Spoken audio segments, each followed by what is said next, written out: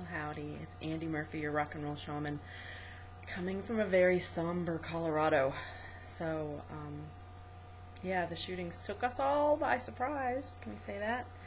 The intensity and the fear, it's really a hard thing to try to understand. So I don't want to talk about how to understand it, but I want to talk about, I don't want to talk about it.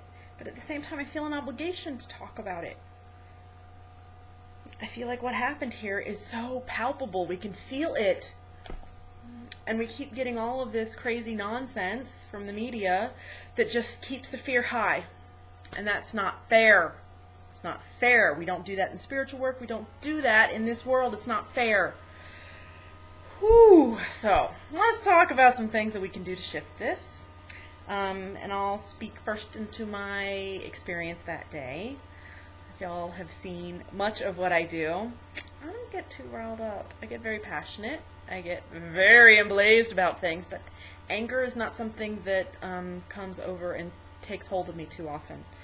And on the Thursday afternoon before the midnight event, I was so angry. I was so angry I didn't know what to do. I was so angry I was screaming at the top of my lungs in my car. I was sobbing. I was crying, and I was on the phone with my husband saying, I don't know how to stop this anger. I do not know what to do.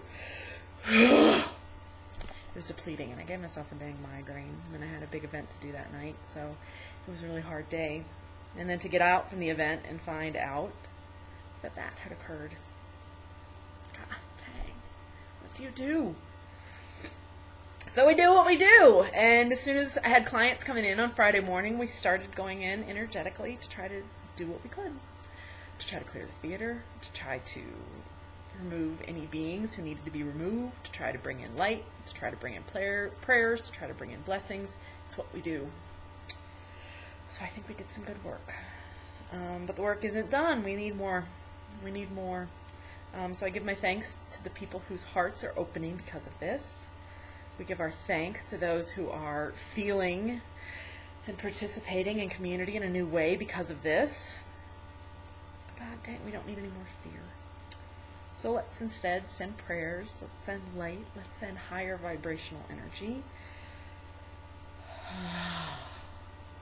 And breathe joy back in, not fear. Breathe love back in, not terror. Because that was just one crazy man doing crazy things to try to scare us all. So don't let him. Poor little monkey, in whatever fucked up way that little kid was messed up. God dang, no human being would do that. No human being would do that.